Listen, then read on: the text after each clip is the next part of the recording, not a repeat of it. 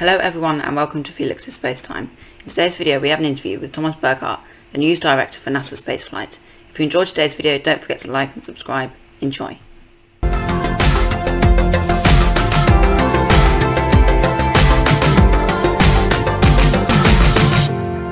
Same type, we're go, flight. Okay, we're go. We're go, same type, we're go. Thank you so much for coming on here for an interview. For those who do not know you, can you tell everyone a bit about yourself? Yeah, absolutely. So my name is Thomas Burghardt. I am better known as the news director for NASAspaceflight.com, which is a space news website. We cover a lot of spaceflight events all around the world. I'm also an aerospace engineer working at the Spacesuit Utilization of Innovative Technology Lab, or SUIT Lab, at Embry-Riddle University in Florida. Brilliant. It's lovely to meet you and to talk to you. Can you talk in a bit more in depth about what your job at NASA Spaceflight entails you to do?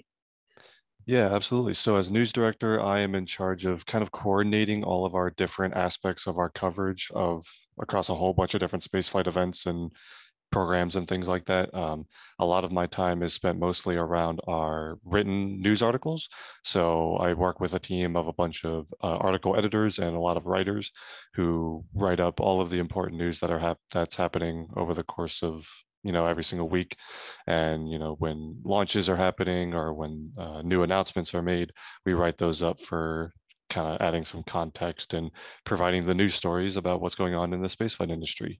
We cover primarily American spaceflight, but also international spaceflight in Europe, in Asia, elsewhere. Kind of cover any orbital launch that happens around the world. We cover with a written news article, in addition to different news stories that come out here and there. I also work a lot on the broadcast side of things. So I help with a team of producers and commentators that work for NASA Spaceflight to bring live coverage to a lot of events. And that's primarily here in the United States. We cover orbital launches from here at Cape Canaveral, which is near where I live. Also launches out in Vandenberg in California. We cover a lot of live testing and flight events from SpaceX's facility in Starbase, Texas. And then we also travel to some other less frequently used launch ranges here in the United States. We've covered launches from Wallops Flight Facility in Virginia, Blue Origin's West Texas facility for New Shepard launches. We've been to Spaceport America for Virgin Galactic. We've been to Mojave Air and Spaceport for various things. And so a lot of different places around the country and even internationally, because we actually sent someone to French Guiana for the launch of the James Webb Space Telescope recently. So traveling a lot around to bring live coverage of those kinds of events. We also do our live NSF Live show, which is kind of a news recap of the week with some Q&A and stuff like that.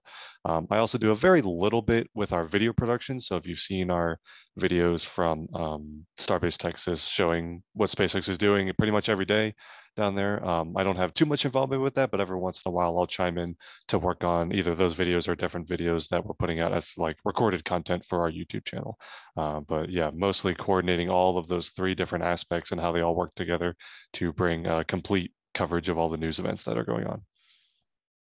Awesome. On the topic of going around places covering news, what are some of your favorite places that you've been to? Yeah, that's a good question. So obviously I spent a lot of my time here at Cape Canaveral because that's just where I live. And so pretty much anything that happens there at the Kennedy Space Center or the Space Force side, or in Port Canaveral, I'm kind of there. But as far as places I've traveled to, I've been to Wallops a couple times. I've been to Starbase once. And then I've also been to California a couple times to work. We do a lot of work with Astra Space and co-producing their official broadcast. And so I've been to Astra's headquarters in California, and that's a very unique experience. It's a little bit different from all the other work I do. I think my favorite place and the place that I'm most looking forward to going back is probably Starbase. You can kind of go whenever you want and there's always something happening, which is strange. A lot of times you're supposed to time those trips around a launch or something, but if you go to Starbase, odds are something's going to be happening, even if it's building a new vehicle out in the open that you could go watch, or if they're actually doing any testing or rollouts and things. The one time I went, they rolled out ship 20 at the time, back out for I think its second round of testing. I didn't plan the trip around that. I was there for completely unrelated NASA spaceflight work, but it just so happened that they rolled out a vehicle and I was right next to the road while they rolled it out, which is super cool. So I think Starbase is definitely one of the coolest places you can travel to as a space nerd or someone who's interested. Brilliant. How long ago did you join NASA Spaceflight, and have you always been the news director? No, I've not always been the news director. So I first joined NASA Spaceflight a little over 3.5 years ago, not quite 4 years ago. And when I joined, I was just a writer. So I was looking out for new news stories. I was talking to the editing team, which at the time was only Chris Bergen and Chris Gebhardt. And at that time, the writing pool was also way smaller. We had way less writers working for the site. And as news stories popped up, if there was something I was interested in, I would offer to write that up as an article. My very first article was a update story on the New Glenn, Blue Origin New Glenn launch vehicle. And since then, I wrote about a couple different things. And right around that time is when the site started to grow a lot, thanks to the YouTube channel. When we started really producing those daily Boca Chica updates with a lot of help from Mary, who lived down there, giving us the footage. That's what really drove a lot of the growth from at NASA Spaceflight since I joined. And so when I joined, the pool was a lot smaller, but then over a little bit of time, as the site grew, we had more people writing and we were putting out more articles more frequently, I should say. And so as the number of writers grew, eventually we needed more people that were able to edit and publish articles. So I originally got promoted to being an editor. And so I joined the editing team along with the two Chris's to help out with that. And then a little bit later after that, as the site grew more and more, and especially as we started getting into live broadcast stuff, around spring of 2020, we came up with NSF Live, and I made the arguable mistake of volunteering to be on the very first NSF Live, and they haven't let me out since. No, I'm kidding. But a lot of appearances on NSF Live and now other live broadcasts as a commentator and things like that since then. And so once I got involved with that as well, I kind of became required to kind of mesh all of those different things: video production, broadcast production, and news articles. Kind of combined all that and make sure we were all complementing one another. The articles were promoting the broadcast. The broadcast had access to, if you want to read more, here's the article, stuff like that.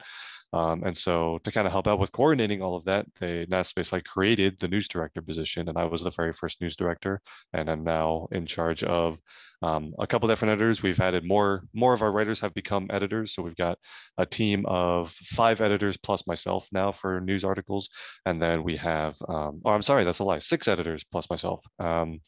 And then also the whole team of writers and all the commentators who appear on different broadcasts and things like that. So I've only been the news director for a little under a year at this point. But yeah, so in total, just coming up on 4 years in NASA Spaceflight. Brilliant. Wow. Quite a long time then. Yeah. When and how did you get interested in space and spaceflight and that kind of area? Yeah, I first got interested in spaceflight as a very, very young kid. My parents liked to show me rocket launches on TV. At the time, of course, the big thing was the space shuttle. So I was watching all of those launches, and I was, as a little kid, you just think rockets are cool, right? So I was watching rockets and going, "Yeah, that looks cool." That got me interested, right? And when I was a little bit older, the Columbia disaster happened actually, and when that happened, the thing that I remember as a young but not super young kid at that point was there was a huge gap after that happened with there were no launches, there were no space shuttle launches, right? Because obviously NASA was working on correcting the issues and making it safer to fly before they flew again. And so when that happened, I remember that gap in launches to watch. And when I got a little bit older, eventually I was able to take a trip to the Kennedy Space Center. Thanks to my parents, I have to thank them a lot for encouraging and fostering this interest that I had. And at the time, this is actually a funny story. Kennedy Space Center, the tourist attraction, was very focused on here's what you can do to be an astronaut, right? Which is kind of the obvious thing. If you're interested in space, you want to be an astronaut. And so, but the whole time I was there, I thought rockets were scary. I didn't really want to get on a rocket because being an astronaut sounds like a scary thing to do. And so during the trip, I was actually kind of getting less and less excited over the course of the whole trip because everything was about being an astronaut, and that's not really what I wanted to do. But I was still interested in space. Towards the end of the tour, they took you to the building where they were processing payloads for the International Space Station, new modules to go up. And I do not remember off the top of my head what module it was, but it was a module that was going to be launched on a space shuttle mission coming up. And we get to that room, and I think it was my mom who said, "Look at all the people in in this room, you see all the engineers that are in, the clean room, get up and things like that, working on the modules, getting them ready. And she basically said, all of those people in this room work for NASA. They work on rockets. They work on spacecraft. They work for the space program. And not a single one of them has to get on the rocket at the end of the day. None of them are astronauts. And at that moment, I realized what I wanted to be when I grew up, if you will. I was like, I want to be that. So eventually I learned that the word for that was an aerospace engineer. And so that's what decided where I was going to go with my career. And that's how I got interested in the engineering side of things specifically. And then a little bit later, when I was actually in college studying aerospace engineering, the opportunity to join NASA Spaceflight came up. And I've been doing that alongside being an engineering student, which has been a really cool opportunity and a new interest that I've had with communicating about all of this engineering and spaceflight stuff that's going on. So there's the story of how I got to from little kid who thought rockets were kind of cool to now I'm surrounded by it and it's what I think about every day. Brilliant. Okay. What did you do before you joined NASA Spaceflight? And can you talk a bit more about the job that you do over the top of doing NASA Spaceflight? Yeah, so before I joined NASA Spaceflight, I was just an aerospace engineering student. I originally went to Texas A&M University studying aerospace engineering. And a couple years into that, I ended up starting to transfer to my current university, which is Embry-Riddle in Florida. And during that process, I was looking for an additional thing to do to keep myself involved with spaceflight. And NASA Spaceflight put out this thing asking for new writers. And so that's kind of how I got involved. But before that, I was really focused on being an engineering student. I also, at one point, worked as a ramp agent. So for those who are familiar with aviation, which is also an interest of mine, even though it's not my maybe career choice for down the road, I did work around airplanes a lot. I worked on big cargo 767s for a while. So that was a cool job I had, which actually kind of overlapped with NASA Spaceflight a little bit. But right now, so it's NASA Spaceflight, my engineering studies, and then the current position that I have as a student here at Embry-Riddle is an engineer for the suit lab that I mentioned earlier. And that is a laboratory here at the campus that specializes in spacesuit technologies. The work that I particularly do is for some NASA challenges regarding tools for spacewalks. And so I've had the privilege of last year working on, as a new engineer on the team, designing a quick release mechanism for the XEMU spacesuit, which is NASA's lunar spacesuit. And that's for a program called MicroG Next, which is basically a kind of a student challenge thing where NASA puts out, hey, we're looking for ideas on how to solve this problem that we're working on for future missions. This program actually has developed tools that have been used on the International Space Station before, and now they're really focused on some Artemis spacewalk kind of stuff. And so that's what I worked on last year. And then this year, I've had the privilege of being the team lead here for the lab, and we're working on a sample marker, which will help astronauts and scientists identify what samples they want to collect on the lunar surface when they're out doing their spacewalks. So that's the engineering work that I currently do, and we're right in the middle right now of our testing phase for that project, and that ultimately culminates in sending some prototypes that the student teams here that I'm currently leading, all undergraduate students, build these prototypes and send them to NASA, and then NASA tests them in the neutral buoyancy lab. So I've had a really cool insight into how all that works and had the privilege of being an engineer on those teams and working with some non-engineers, some spaceflight operations folks, some human factors people here at Embry-Riddle University to work on those projects and work on some really cool tools and things. Brilliant. What do you think your future at NASA Spaceflight looks like? And do you think you'll carry on being the news director, or do you think you'll go higher up, or? Yeah, well, I mean, there's not much higher up to go at NASA Spaceflight. I mean, luckily, I mean, it's a pretty small company, if you will, but I really, it's a lot of people who are all responsible for various different things. We have our managing editor, Chris Bergen, and the assistant managing editor, Chris Gebhardt. Both of them have been super helpful in bringing me on board in the first place and allowing me to voice my opinion on the future of NASA spaceflight and helping shape what I want our future news coverage to look like. I've also had the great privilege of working with John Galloway, who some people know as DOS, Michael Baylor, Jack Beyer. All of them have kind of been responsible for the video production and broadcast production side of things, and working with them has been an absolute pleasure. And then the entire writer and commentary team has been fantastic. They're just a great group to want to work with. as far as the future of NASA spaceflight, I think I'll be the news director for the foreseeable future. Definitely want to bring some new people in. Part of this growth, when you grow this fast, is you want to make sure you're not burning people out. A lot of us, kind of eat, sleep, and breathe this stuff, and we want to make sure that everyone is keeps the excitement going and is really happy about what we work with. So a lot of what I do these days is helping to make sure that everyone is enjoying the work and doing what they want to do, because I think that it results in the best work. If you're doing a job that you're not excited about, you're not going to do the job as well as you could. I actually remember I was at a conference in DC once, and there was a panel by NASA astronaut Kate Rubins, and she was talking about her first trip to the International Space Station, and she was just so enthusiastic about the research that she was doing. And ask anyone who has worked with the astronaut corps and the research that goes on the space station, they'll tell you how high quality the work that Kate Rubins has done in microgravity research is. And that's just one example of a testament of, if you are more excited about the work you're doing, you'll do that work better than someone who is not as excited. So I like work with the folks in NASA Spaceflight. When we bring on new writers, we want to ask them, what are you excited about? What's the spaceflight news that gets you most excited? Because then writing about it, they'll produce better news content, right? And the same thing goes for all aspects of NASA spaceflight. So yeah, so the future of NASA spaceflight, just continuing to expand our coverage, covering more and more things, make sure the team is supported and happy to be doing what they're doing. And yeah, always just looking for new ways to push for some more transparency in the greater spaceflight industry. A large part of that has been, we've been doing official broadcast with Astra and also with Stratolaunch on their aerospace programs. That's been a huge part of bringing new companies or companies that are just starting out flying more and more often, to help them be a little more transparent with the greater industry, which helps from a couple of different perspectives. Things like, especially if they're running taxpayer funded programs, taxpayers want to see their tax dollars at work. So, companies that are doing things for NASA or for the Department of Defense, it's always a benefit to bring that to light and let people see what's going on. But also, I think even more importantly, for people who want to get involved with the spaceflight industry, people who want to be engineers or technicians, astronauts, scientists, business people in the spaceflight industry, and whatever you want to do to be involved in this part of the world. It's great to see events happen in real time. It's great to watch launches live. It's great to watch test flights.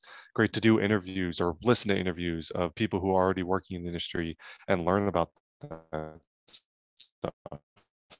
And so pushing to do more and more of that as a media agency and bring more of that to be transparent with the world, I think is a great way to get people excited about spaceflight, to get people motivated to get involved, whether that's an engineer or something else. And that's the part that gets me most excited about our NASA spaceflight work. So that's really what I focus on going forward, is getting people excited like that. Brilliant. That's all the questions I've got for you today. We've got a couple questions from people on Twitter. So the first one's from Jim. He wants to know, as the NASA Spaceflight News Director, what are some of the strangest things you've been asked by people during like NASA Spaceflight Live and during these kind of launch coverage? The strangest question I've been asked. That is a great question. Sometimes there are, I don't want to call them like conspiracy theories because that's too extreme, but like some people, especially within like commercial spaceflight, right? And you look too closely at things like SpaceX or some of the other like newer space launch companies, some of the small sat launch companies and things like that.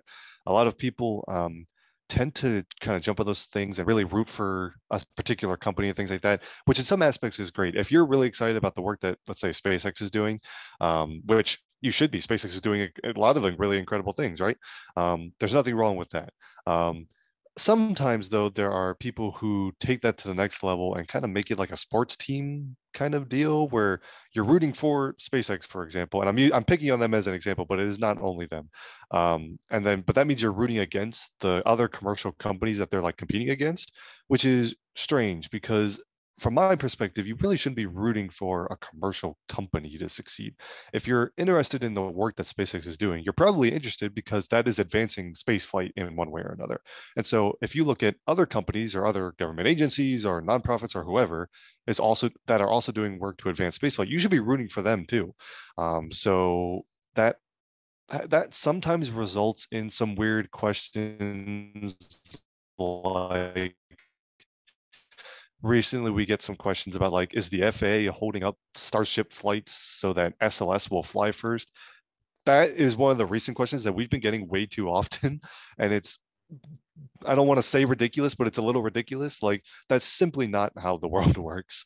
All of these agencies have the kind of same interest in mind. They want to make sure that spaceflight is advanced safely and as quickly as possible. They want to push the boundaries of American technology and space exploration. And that goes to whether you look at the teams at NASA, and whether it's the Artemis program or Commercial Crew or the ISS or any part of NASA, they're all looking to advance space exploration and scientific research, technology development. If you look at a private company like SpaceX, Blue Origin, ULA, all those companies, they're all also looking to advance their technologies and provide new services that will improve space exploration and research.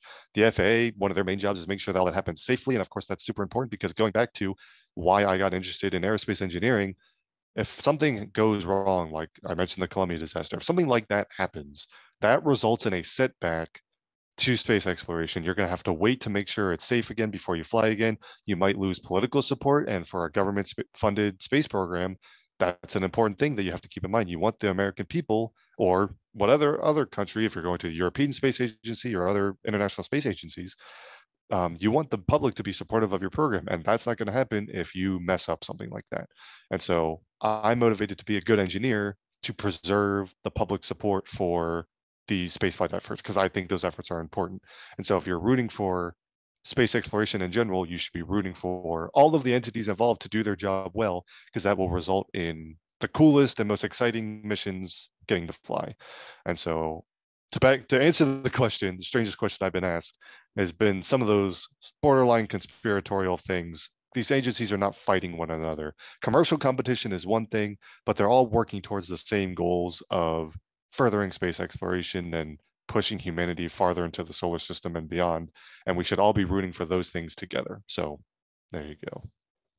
Okay, brilliant answer.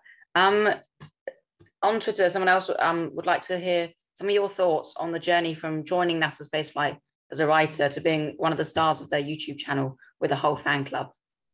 Yeah, the Thomas fan club, that was actually started by a good friend of mine who's a frequent member in the channel, but he we knew each other before I even started working in NASA Spaceflight, and he's another space nerd. Um, Starting the Thomas fan club, and that kind of just caught on as a running joke that has persisted for years now. But yeah, so I mean, when I started as a writer, yeah, I was kind of just writing about a story maybe once or twice a month, and it was something I was doing very, very part time, for in addition to being an engineering student. Which, if you're an engineering student, you know that takes a lot of your time. Engineering student is a more than full-time position on its own. And I was taking on extra responsibilities, which is not an easy thing. And I'm not going to say there's regrets there, but there's definitely been times where I'm like, why am I doing all of this at once? But at the time, yeah, I was just, writing every once in a while. And it really kind of kicked off with, like I said, the broadcast side of things, doing NSF Live, doing live launch broadcasts. When we started doing that stuff, it started taking a lot more of my time, and I got really invested in helping out make that broadcast coverage better and better, working with the production team to, if you go back to some early NASA Spaceflight broadcasts, we just had, the small NASA Spaceflight logo in the bottom of the corner, nothing too fancy. And now we've got these really cool looking overlays and graphics, and we're doing side-by-side cameras with our own cameras and official cameras, and we've got multiple of our team members scattered around Cape Canaveral showing you different camera views and things like that. We've got robotic cameras places, especially down in Starbase.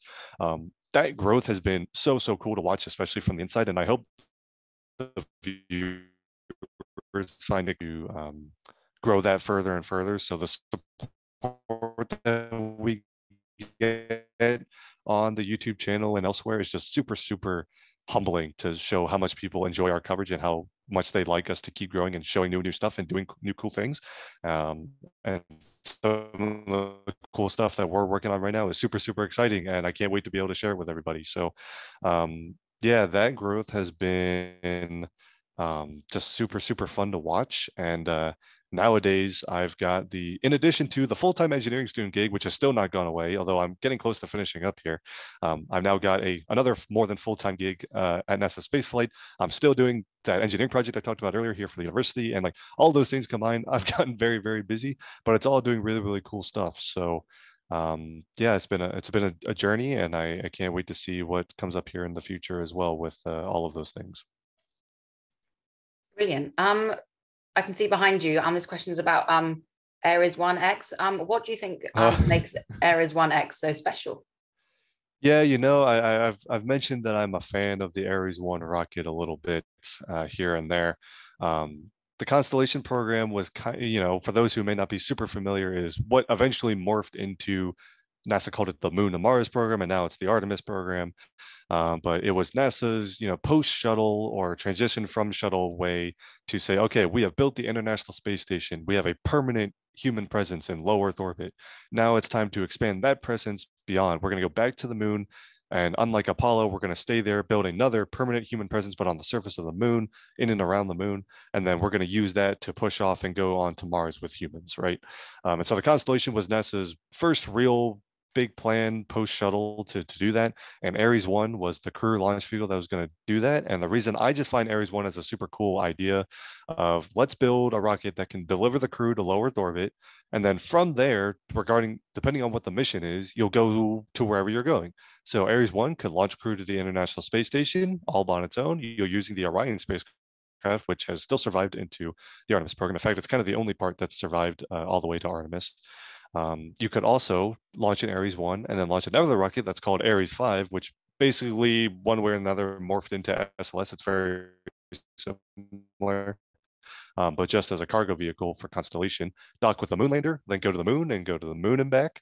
You could also use Ares 1 to launch to low Earth orbit and dock with a Mars transfer vehicle that you assemble in low Earth orbit and use that to go all the way to Mars with astronauts. So it's one launch vehicle that can go to three very different destinations, which I thought was interesting. It was also supposed to be partially reusable. That solid rocket booster, just like for the space shuttle program, was going to parachute down and splash down to be recovered and reused. So that was kind of neat.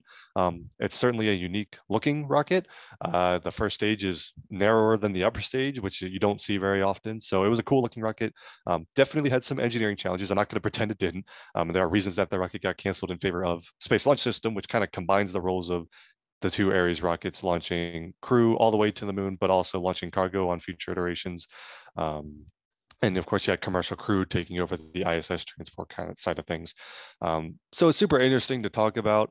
I'm not going to pretend it's better than the eventual solutions we actually came up with regarding, Falcon 9 and Crew Dragon, Atlas 5 Starliner, the other commercial launch vehicles that have come up, and as well as the SLS, which is NASA's moon rocket.